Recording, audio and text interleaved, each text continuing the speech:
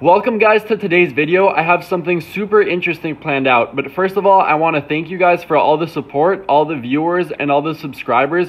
We just hit 100 subscribers with only 2 videos on the channel, which is absolutely crazy. So thank you guys so much for watching, and I'm really glad you guys are enjoying the content. Now today I'm not just going to be showing you some of my honeypot ants, which you can see right here. Actually, 2 of them are doing trophallaxis right there, which means they're feeding each other. But I'm going to be showing you and describing an experiment I ran with these ants. And the results were completely unexpected. They're not what I thought was going to happen. And they're really interesting because it just goes to show that these ants don't always behave in the way we expect them to, or in the way that makes sense to us. So I think you guys are really going to enjoy this. The findings that I found were really interesting. And hopefully it helps some of you raise some of your own colonies as well. So let's get right into it. So as you may already know, the species you're looking at right here is Myrmecocystus mexicanus. Myrmecocystus is the genus of honeypot ants native to North America, mainly the west coast of North America, so California, and then southern coast of the US as well. So that includes Texas, New Mexico, Arizona is where these ants are native to. And the genus Myrmecocystus is divided essentially into 3 subgenuses. I'm not going to bore you guys with the specific names, but there's essentially 3 subgenuses, and mexicanus is in one of them. And then there's another species of Myrmecocystus called Myrmecocystus mendax, which is in another subgenus. Now this is a Myrmecocystus mendax queen. As you can see, she looks nothing like the mexicanus we just saw earlier. While the mexicanus were essentially all golden, this queen has an all black abdomen. Her thorax is almost pure black. It has just a tiny little bit of brown. And then this queen has a reddish brown head. Essentially nothing like the mexicanus we just saw. The reason these ants look so different is because even though they're in the same genus, they're fairly distantly related. The genus Myrmecocystus, which is the genus for the North American honeypots, which we're talking about right now, is essentially divided into 3 subgenuses, where mexicanus is in one of them, and then this species, which is mendax, is in another. What this essentially means is that this species, mexicanus, would share more in common with a sister species such as Navajo, which you can see right here, than they would with mendax, since the mendax are in another subgenus, so they're not as closely related and would have less similarities between the 2. Here's where stuff gets interesting though. A common practice among ant keepers is something called brood boosting. What this means is that typically you give a fresh queen that's just had her nuptial flight, you'll give her pupae, which is what you're looking at right here, essentially baby ants that are about to hatch, from an already existing colony to boost her. The founding period for queens is very hard. It's essentially the hardest thing they do in their life because they're responsible for raising up their first generation of workers on their own. So again, ant keepers will give them essentially baby ants that are about to hatch from another colony. That way the queen can have their first generation of workers without really needing to do any work, since the pupae will hatch and she doesn't have to worry about feeding them, cleaning them, or anything like that. On top of the fact that you can help your queens be more successful if you boost them with pupae, the really cool thing about brood boosting is that sometimes it can work across different species. So for example, Camponotus in the northeast, there's Camponotus pennsylvanicus, which is a very common species, and there's also Camponotus chromoioides, which is another fairly common species.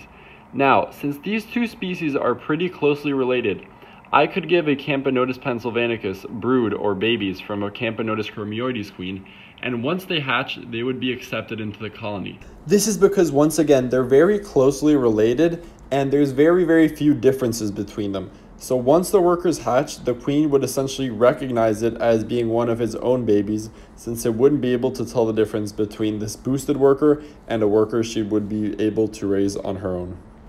More often than not though, boosting across different species will not work, since the queen will recognize that the smell is unlike anything she would be able of producing. So the queen will either eat the pupae once it's given to her, or she'll wait until it hatches, and then once it hatches, it'll recognize that it's too different to be anything that she'd be able to produce, and then she'll kill the worker and eat that as well. However, I decided to try boosting some of my Myrmecocystus mendax queens with pupae from Myrmecocystus mexicanus, despite the fact that even though they're in the same genus, the two species aren't particularly closely related, and the results were not what I expected. What you're looking at right here are some mexicanus workers tending to some little larvae. You can see it right in its mouth, and there's a big pile of eggs in front of the worker. But these eggs are not mexicanus eggs. These eggs belong to a Myrmecocystus mendax queen, which you can see hanging from the ceiling right up there. Now, I could not believe this worked. I boosted a handful of queens with about 5 mexicanus pupae each, and then one day later, the very first queen had hatched out the first mexicanus worker. As you can see, the queen is even feeding the mexicanus worker right there. They're doing trophallaxis. The queen is absolutely huge. She's assumed the role of a replete. This happens in Myrmecocystus queens during the first generation, essentially. Once the queens get their first workers, the workers will forage, gather up as much sweets as they can, and then they'll feed the queen, turning her into a replete since they don't have any repletes of their own yet. Those typically hatch out in the second or third generation. But yeah, I was able to get Myrmecocystus mendax to accept Myrmecocystus mexicanus workers, which is absolutely crazy because you see this queen, she's nearly all black, yet she has workers that are all yellow tending to her eggs down here. For some reason, some ant keepers are still against brood boosting despite all the benefits it can have. But as you can see, now the eggs are beginning to hatch into larvae. They have a couple down here, there's one there, and then a couple behind the worker, 2, 3. I see about 4 larvae so far.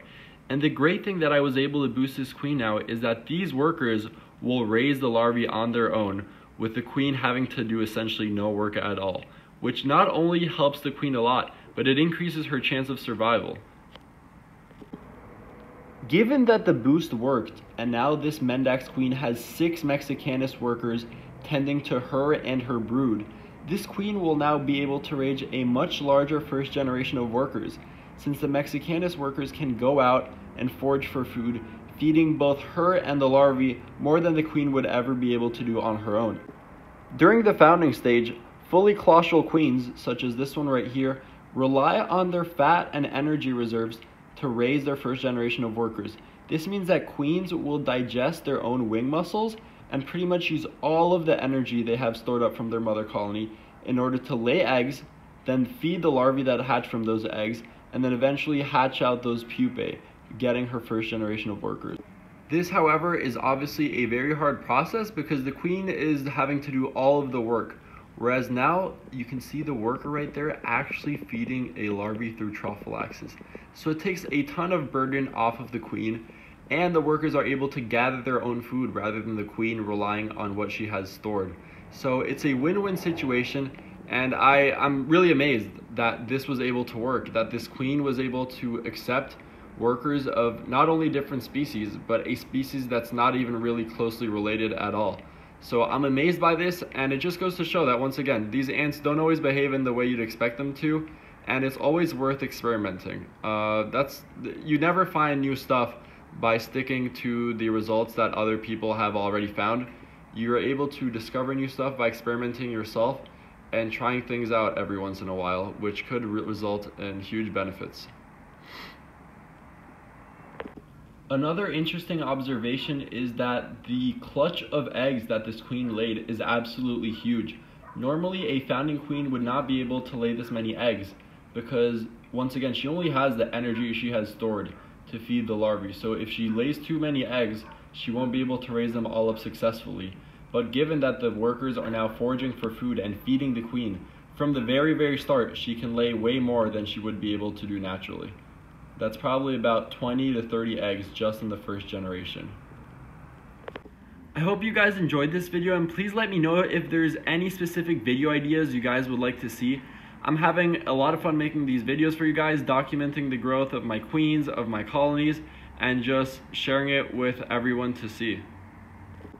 If you did enjoy, please be sure to leave a like and subscribe, and I'll see you guys next time. Thanks for watching.